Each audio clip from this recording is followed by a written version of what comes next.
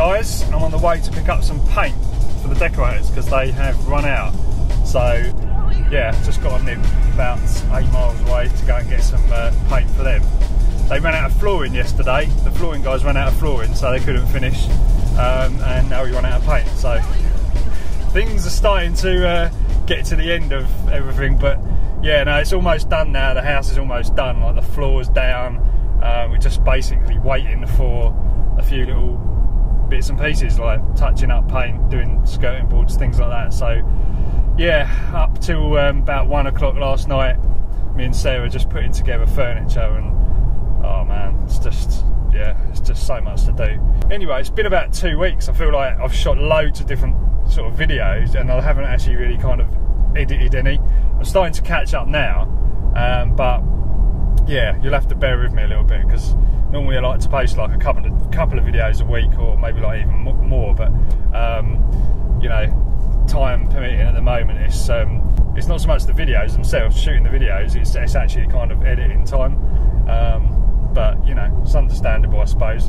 Should have put up a video of like another e-bike video actually, just a little short video. It's the e-bike and the quad bike video, so if you haven't seen that, go check it out.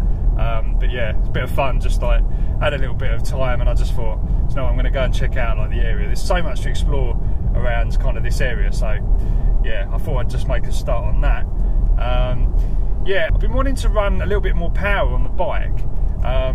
You know, normally I run it in kind of normal mode and it's like about, I think it's probably about sort of 9 or 10 kilowatts. Maybe not as much as that, but I've been wanting to sort of run it more on the boost setting, which is pretty much unlimited. And I've been having trouble with the yeah, with it cutting out my circuit breaker because I've only got a C63 circuit breaker. So I've ordered another one of those, which has turned up. So I'll add that in at some point, and I'll probably sort of show you how I'm going to do that. That'll just give it a lot more power, and you know, and all that. And I was a bit nervous. I think I mentioned in the last video I was a bit nervous about the battery side of things. You know, I was getting sort of, I thought I was getting decreased range, but I don't think it is. I think it's more to do with, just trying to look at my sat nav as well at the same time. I think it's more to do with kind of not fully charging the battery.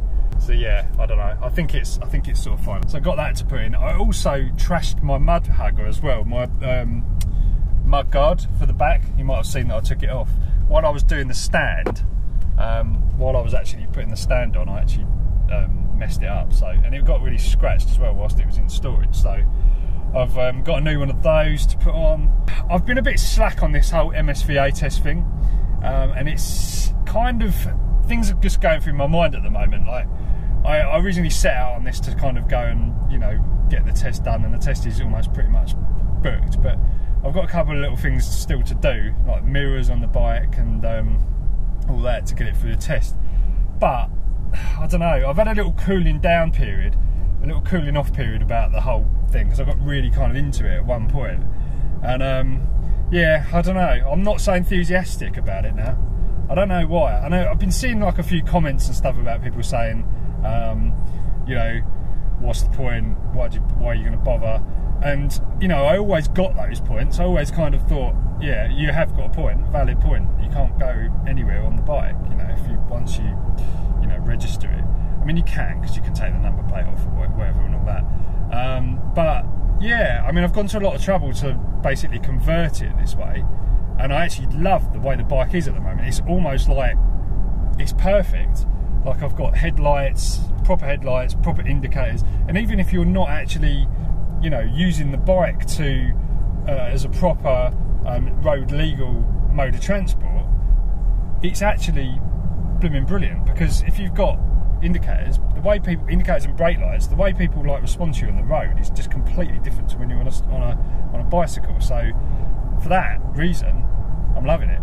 And the attention the bike has been getting with that headlight on the front, I mean, it got attention before, but it's gone through the roof. I mean, I literally can't go anywhere without getting stopped these days, and it's, you know, it's fine. I love it when people, I love talking about the bike, but when it's got to the point where I just wanted to go do a quick errand, and I can't even go to the curry house or whatever, because I get stopped and, you know, then my food gets cold and everything like that. So I'm not bothered about it. Just feel free to just stop me at any time when if you do see me on the bike. I always want to talk to you, but it's kind of like it's gone through the roof. It's just, I don't know whether it's the headlight or whether it's just e-bikes are becoming a little bit more acceptable and people are more kind of into it now. I definitely think there's a time for everything. Like, I mean, e-bikes have been around for a long time, but I think it's time for this sort of bike. It really is. So yeah, I mean, I will do it. I will get this MSVA test sorted out once the house stuff calms down. But yeah, it's just kind of like, it's not top of my priority list at the moment. I think the bike's perfect as it is, and I'm riding it around towns. I mean, if I suddenly started getting stopped, which I don't know, it's probably unlikely, but it's possible that anything could happen to the bike. I don't know. You hear all these stories about people getting their bikes seized and things like that, but I think it's pretty unlikely, to be honest, unless you're just being stupid. But anyway, so if you are interested in the MSVA side of things, yeah, don't worry. I'm gonna get to it and sort it. In actual fact, the most enduring part of the process is sorting out all of the intricacies with the bike, like the indicators and everything else. So I hope you guys have found that interesting. So don't think I'm going to bail on the project. I'm not going to bail on the project, guys. And it's nothing to do with the comments that people have written, things like that. You know, I don't care about that. I do what I want to do. I'm not bothered about what people say in comments. But yeah, I'm just going to probably just put it on hold for the moment, and yeah, just come back to it, pick it up in a little bit of time once I get straight.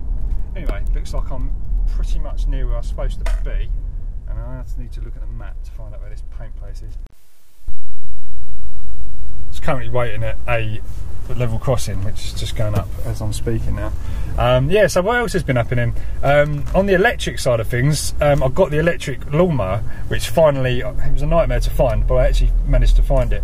And it's by a company called Greenworks. And I started a little couple of video clips on that, so I'll probably stick them in as I'm talking. But yeah, it's absolutely fantastic. It's basically like a 46cm lawnmower, and it's completely electric powered. It comes with, it doesn't come with a battery actually. I had to order a battery separately, which is half the cost of the mower itself.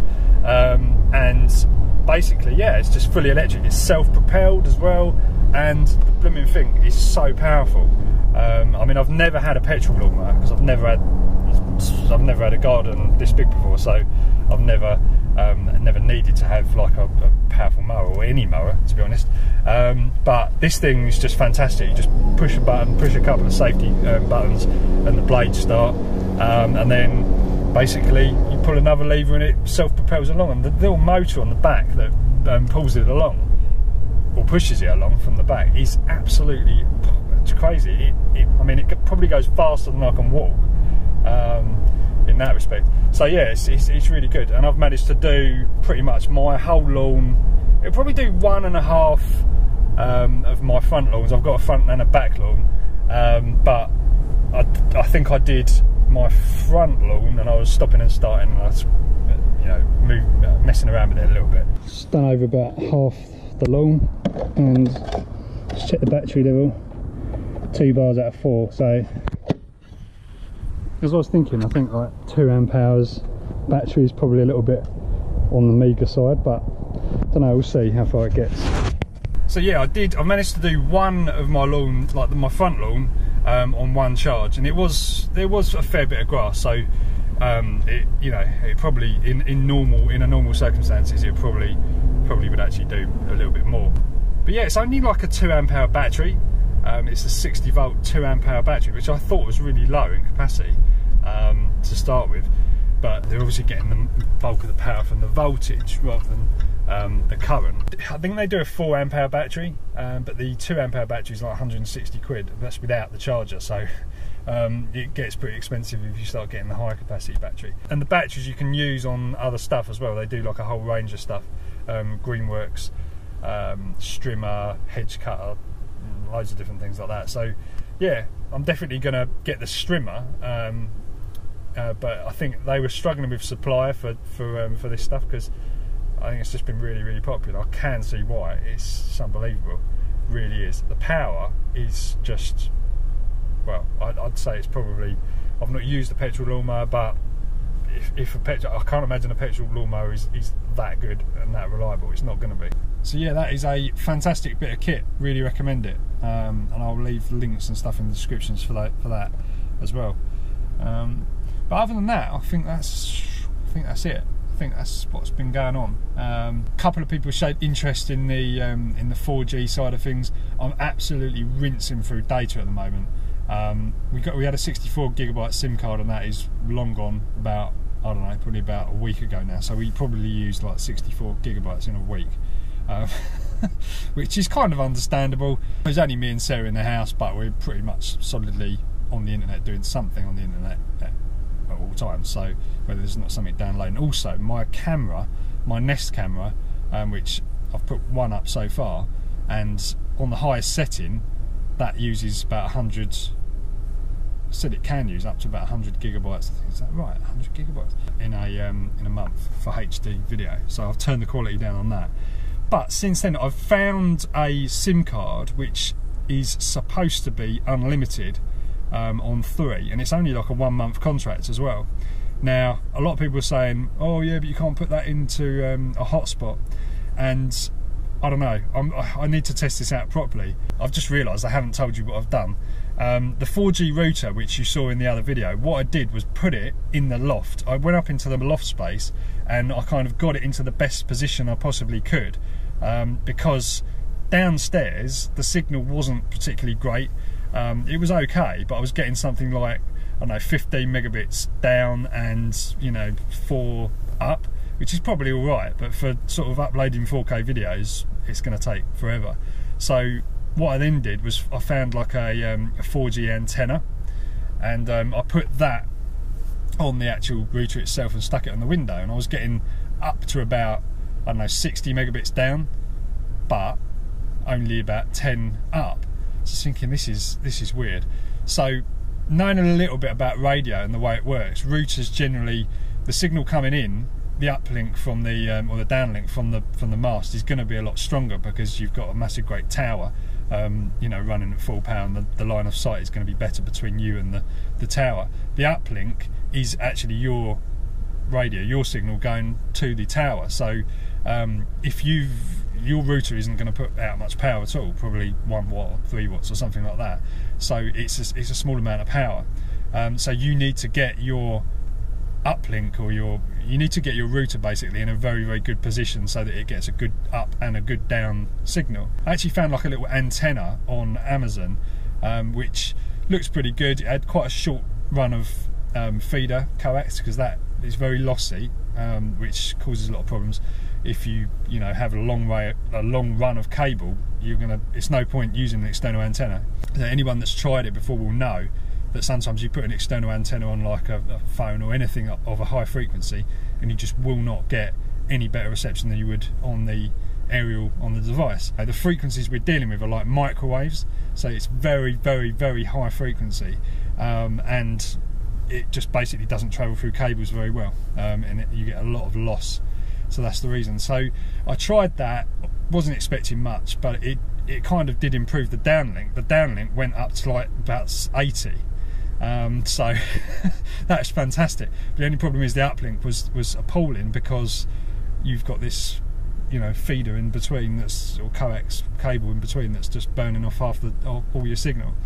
So as a compromise, what I did, I went into the loft and I installed the router on one of the joists in the loft and kind of pointed it towards roughly, it's not a directional antenna on the router, but I went back to the existing antennas. They just screwed directly onto the router, and if you've got a bad signal, that's probably the best thing you can do, because you can move the whole router to get the best signal, and you're not getting any loss between the cables. Those antennas aren't great anyway, I'm not saying they are, but it sometimes makes a lot of difference. And lo and behold, I managed to get 25 to 30 down and 25 to 30 up exactly the same. Interestingly, that kind of actually backs up my theory where you know, using the actual antennas on the device is better. So yeah, I've done that, and I'm kind of happy with where that is, and I've installed it in the loft space, and I've got like one of those power line adapters which uses the mains power to send your Ethernet up to 600 megabits or whatever over there. So I've got that in the house, and I've got a couple of those dotted around downstairs, and we have full-blown 25 to 30 megabit internet at home, and that is infinitely better than anything you can get on a cable. I've done extensive searching around that area, and it's about, you know, your average line speed is about 1 to 3 megabits a second, which is appalling for the rural area. So other options like rural Wi-Fi not available. There's nothing that covers that area. We're so close to Stansted Airport, it's just absolutely baffles me why we can't have, you know, why we haven't got fast internet in that area. So I don't know.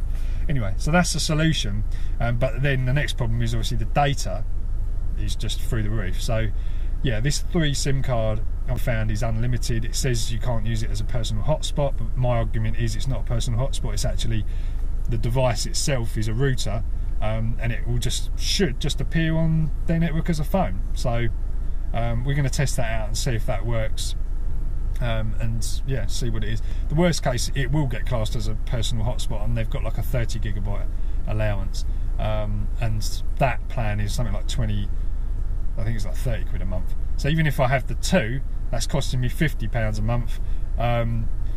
You know, it's still not getting me to my exact data needs. But to be honest, you know, for what I do with my business, I need internet. So if there's no other way and it needs to be fast, then it just have to pay the price until a better solution comes along.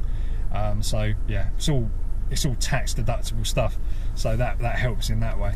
Anyway, guys, I'm at the paint shop, so catch you in a bit.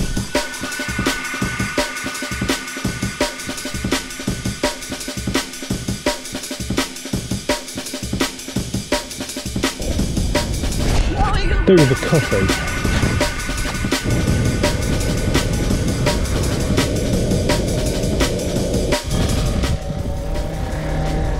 Noisy old petrol driven thing.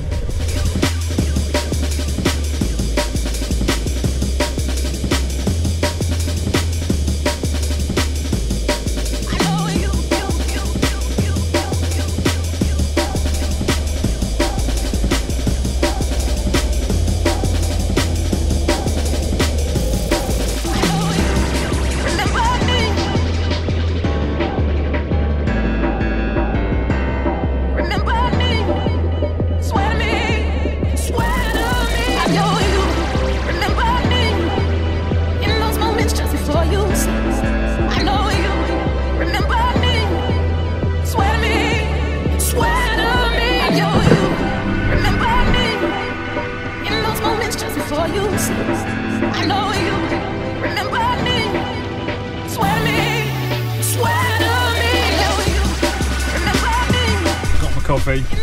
It's nothing quite like it when you find like a really good like road surface to ride the boosted board on. Just epic.